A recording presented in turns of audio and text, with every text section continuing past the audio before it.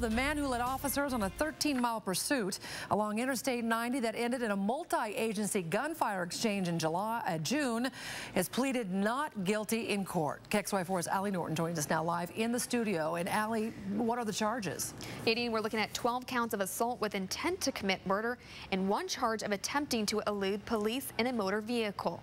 Police in Coeur d'Alene were trying to pull over Marcus Rael because they suspected he was driving drunk. He led them on a 13-mile pursuit that ended in Post Falls when he began shooting at officers. When Rael shot at officers a second time, 12 of them returned gunfire.